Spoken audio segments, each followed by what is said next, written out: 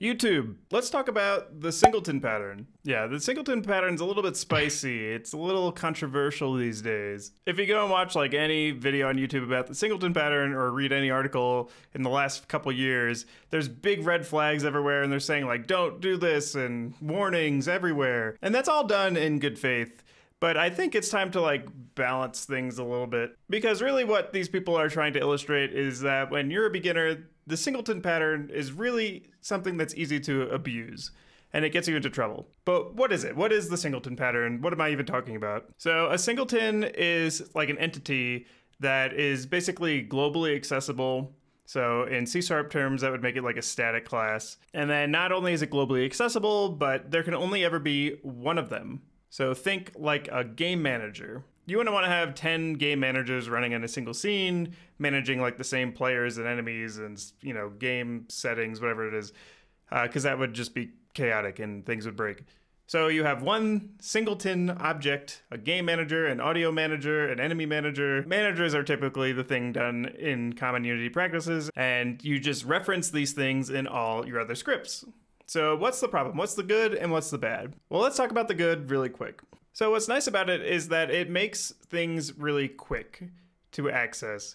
If you have a game manager and it has, you know, the score, the player's score you're keeping on there, and you have a UI element and you don't want to have to like find the game manager and pull that value out of it, you can just kind of do like GameManager.instance.getScore or something like that. And you don't have to really worry about passing like a script back and forth or finding a component or pass a game object to another script. You don't have to really do that. If you have an audio manager, which is going to be the example I show in a minute here, whether you're picking up a coin or colliding with an enemy or, you know, shooting your gun or attacking with your sword, whatever it is, if you have a sound effect, you can kind of just say AudioManager.instance.play and then pass in an audio clip, and you don't have to really worry about having those things interact too much. But what is the downside? And why do people freak out about singletons and really try and scare that into new developers not to go crazy with them? Well, because unlike the other patterns, the command pattern and the observer pattern, which are two things I've discussed recently,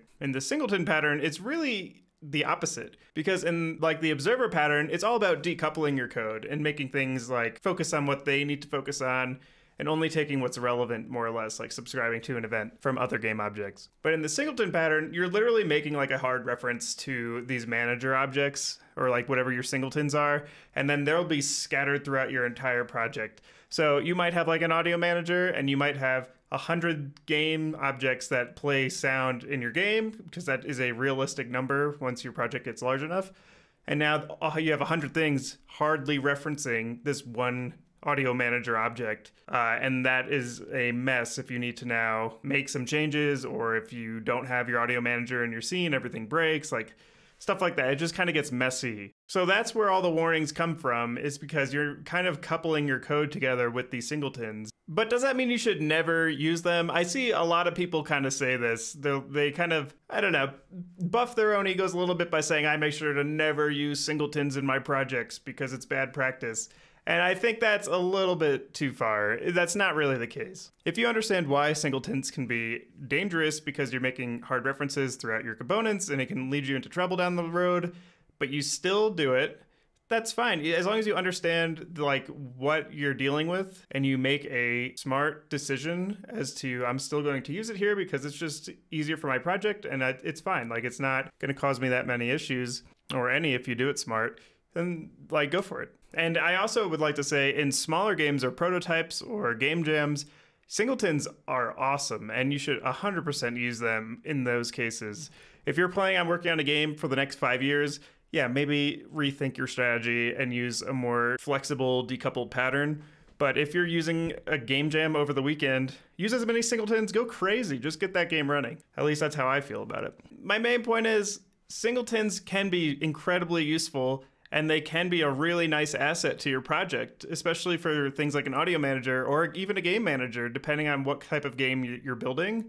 And I would just take people's warnings with a grain of salt. It's valuable advice, what they're saying. They are not wrong at all. Some people go a little extreme with it, and you don't need to be scared of them and feel like, oh, I used a singleton and now I'm screwed. My project's ruined. Like, just calm down. It's going to be fine. And if you get to a point where it's actually causing you a lot of issues and it's like really hard to refactor your code, well, that's like a learning lesson right there. And yeah, it kind of sucks, but it's not that crazy of a thing to do. Anyway, so let's actually hop into a quick project. How do we build a singleton? What is a singleton? What does it look like? Because we can go through this very quickly.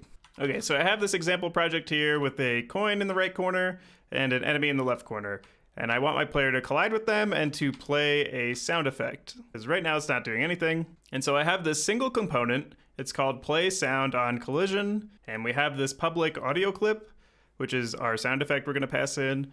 And we have a onTriggerEnter2D function just to detect if we're colliding with the player based on tag for the example project. So what we want to do is here say play sound. And so on this coin and enemy game object, I could select them both and then add an audio source if I wanted to. But that is kind of cumbersome for me. I don't want to have two distinct audio sources on these things. I'd rather just have a single audio source that I can pass a sound into and have it play. You know, I'm going to have more than one coin and more than one enemy in my scene. I don't want to have like 500 audio sources. That just doesn't sound like a good idea to me. So I'm going to go ahead and make an audio manager, which is a singleton. And so I'm going to make a new game object, call it AudioManager. And I have this AudioManager script prepared and I'll attach it and let's go through it.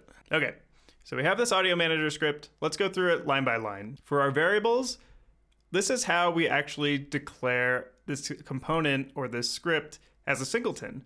We say public static AudioManager, which is the same class, right? It's a reference to its own class. And by convention, we call it instance. It could be called anything you want, but instance is the conventional name. We also have this audio source, which is going to be on our audio manager. So I forgot to do that. I can go back to the editor and just add an audio source to our audio manager game object. Right, so we have an audio source, and ignore this if-else block here for a second. Down here, after we do that check, we're still just getting our component on our game object for the audio source. So we're going to just set that in awake for now. Fair enough. All right, so let's go into this if-else block, because this is really how you ensure that there's only ever going to be one instance of this audio manager script at a time. And again, what is a singleton? It's something that's globally accessible, and there can only ever be one of them. That's why it's called a singleton. Okay, so we check to see if instance does not equal null, meaning it exists, an audio manager class has already been instantiated, and the instance does not equal this. So if an audio manager exists and it's not this, well, then we want to destroy it. And here I'm logging it, and we'll see how this actually plays out in a second. But we just want to destroy it. So if there's more than one audio manager, we destroy it. Otherwise, if it's the first time we're ever creating an audio manager class, well, we're setting instance to this instance of it. That's why we call it instance. This is the instance. Okay, so what's going to happen is, let's say I have my audio manager here and I just run it with a single audio manager.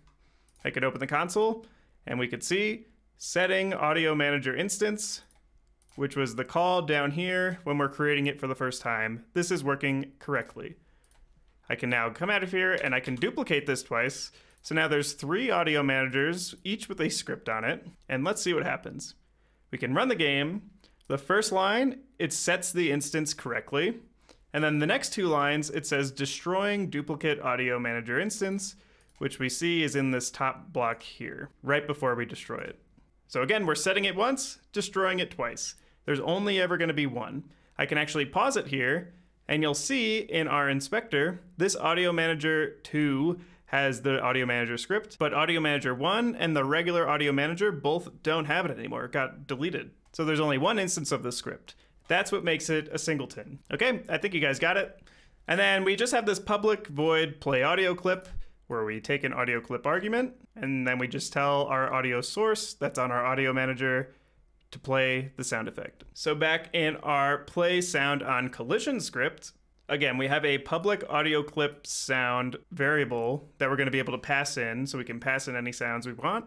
And then when we collide with the player, well, we just want to say audio manager dot instance dot play audio clip, and I'll pass in our sound.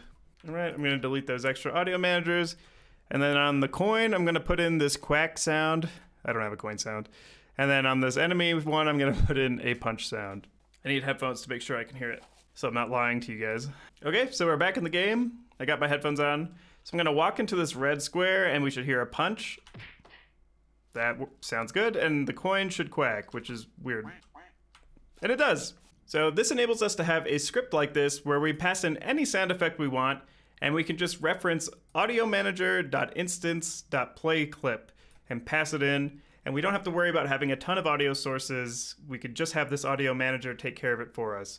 And this is a really good use case for the Singleton pattern. And again, if I ever wanted to change this, right, like if this now needed to take something else, that would be a pain if I was calling this function in like 100 different game objects, and that's something I need to be cognizant of going down, you know, my development path. But I am aware of it, and it's fine. And in my small example project, it's fine. And if I'm making a smaller game, it's fine. And even if I'm making a really large AAA type game, I just need to be aware of it. If I want to change something where it's being used a lot, it's going to be a pain, and you're going to have to do it, or I'm going to have to, you know, come up with a new solution that doesn't involve changing it. But that's it. Like, this is the power of the Singleton pattern. You get a lot of good use out of it. And the only thing you need to do to make a Singleton is create an instance variable that's static, and then do this if-else check, which is usually done in awake, by the way, not during start, because you want to do it while the game's loading, not like when it's already happened, and because then you could have like 3 managers and everything's gonna error out. So you want to do it in awake, and you just want to destroy any of the duplicate ones. That's it. So if you didn't know anything about singletons, hopefully you learned something here, and if you did and you were terrified of them, hopefully I like eased your anxiety a little bit. I mean, I use singletons a lot in my projects. It's not, you know, the end of the world. You know, I think I'm kind of beating a dead horse at this point by still talking about it. But it really feels like every single video is just slamming singletons, and there's good reason for it. But I think it's a better mindset if you at least understand the danger and are able to make an educated decision on whether or not you should use it. Because in this case, I could also have used the observer pattern, and I wouldn't have to worry about dependencies as much to do the exact same thing. But sometimes you don't really care about that, and you're just trying to get something up quick. Again, like a game jam or a prototype, in which case, singleton ahead, that's what I say. So hopefully this makes sense. Let me know what you think about singletons, or if you've used them, or if you're afraid to use them and why. I'd love to hear about it. Like the video below if you thought it was interesting, and you should singleton subscribe. I don't know a good joke for that. All right, bye.